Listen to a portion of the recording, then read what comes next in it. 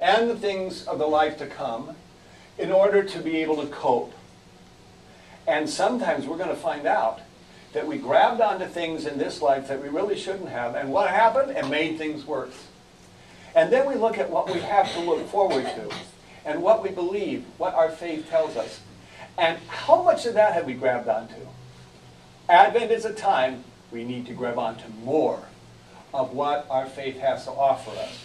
And in so doing, we make a straighter place out of this world and a path for this God to come to us when the end of our life comes, when the end of time comes, and particularly in a very spiritual and sacramental way when we celebrate Mass at Christmas. So let's not be too overcome by the fact that things are not perfect by any means, but let's allow the words of the Scriptures today to make a change in our lives. We have two people here who would like to be part of the ministry that takes care of the people who actually do respond to God's call. That's you. And they're going to become Eucharistic ministers, so we're going to need a book bearer. You can go right here. And I will first ask those who are going to be commissioned to be Eucharistic ministers, please rise. You probably weren't surprised, were you? Okay.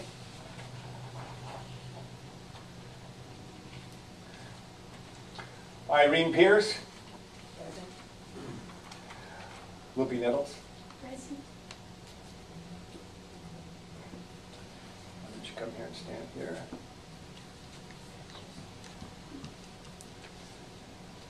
Dear daughters in Christ, as people chosen for the ministry of Eucharistic minister, you will have a special role in the church's ministry.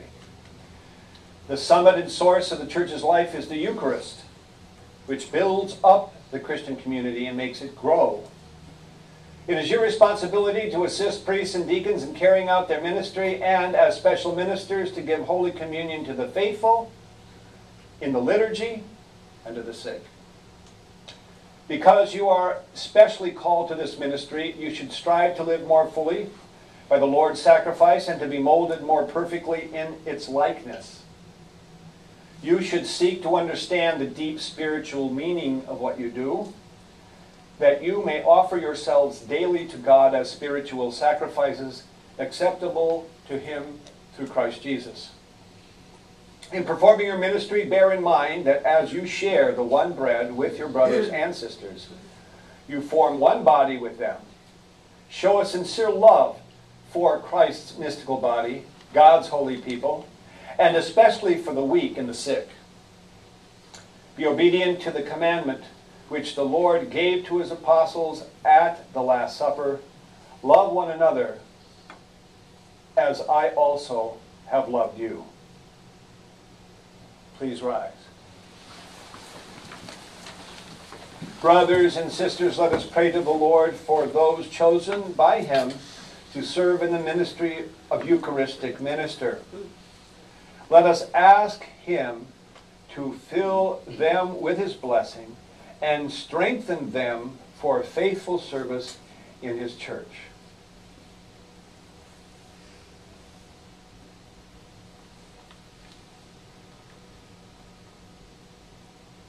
God of mercy, through your only Son, you entrusted the bread of life to your church. Bless our sisters who have been chosen for the ministry of a Eucharistic minister. Grant that they may be faithful in the service of your altar, and in giving to others the bread of life, may grow always in faith and love, and so build up your church. We ask this through Christ our Lord. Amen. Those who have been chosen to bring up the gifts of bread and wine, please come forward, and you can step here and stand on either side and face that way. And then you come down here. Yes, that's good, that's good. I really probably at first just bring up the bread, and everybody else can wait just a moment.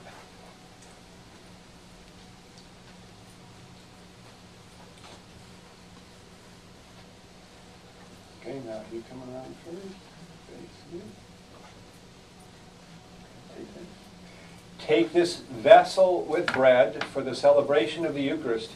Make your life worthy of your service at the table of the Lord and of His church. Amen. Okay. Go back. You come here. You go back here. That's okay. Take this vessel of bread for the celebration of the Eucharist. Make your life worthy of your service at the table of the Lord and of His church. Amen.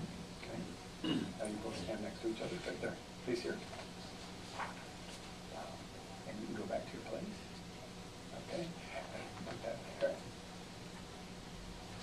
And now the gifts of bread and wine will continue to be brought forward for the celebration of the Eucharist.